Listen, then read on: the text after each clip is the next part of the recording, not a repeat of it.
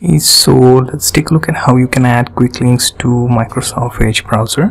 So what you can do is open Microsoft Edge, then in second tab you will find empty page, something like this. Now here on the right hand side you will see this gear icon. Click on that.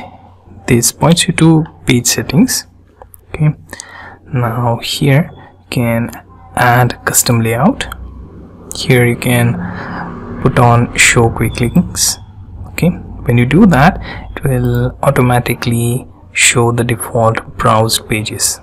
Okay, so here you can tap on that and I add the website name and URL. So let's see if I want to add something like Flipkart, and then URL, click on add. Okay, now if you click on that, it should redirect you to that website.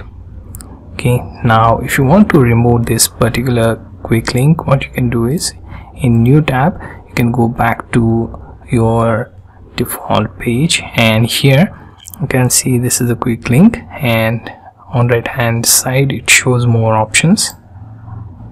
Click on the remove from the menu. That should remove the options. Also, if you want to hide the quick links, you can go to page settings again and then custom, and then you can hide the show quick links option. Right, so that should take care of the quick links from the tab.